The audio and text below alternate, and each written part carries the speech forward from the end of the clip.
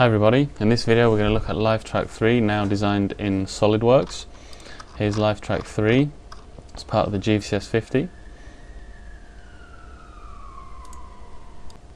Before we look at LifeTrac 3 in SolidWorks, I'd just like to mention that I'd rather be designing this in a program like FreeCAD, open source 3D CAD program. Here in development there's some very attractive key features and some even more attractive features in development, and once they are developed we will no doubt be moving on to using this open source program. But for now, here is LifeTrac 3 in SolidWorks.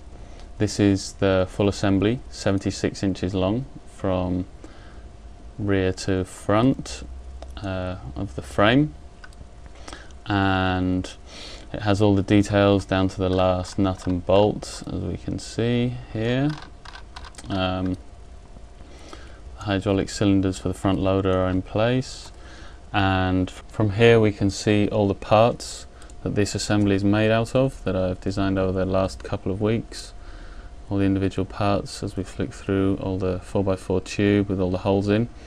A couple of assemblies put together, the QA plate, some plate, more plate, some rounds. Now for these individual parts we can use the 2D engineering drawings to create a representation or to create a DXF file, should I say, like for example of this plate here. If we want to create a DXF file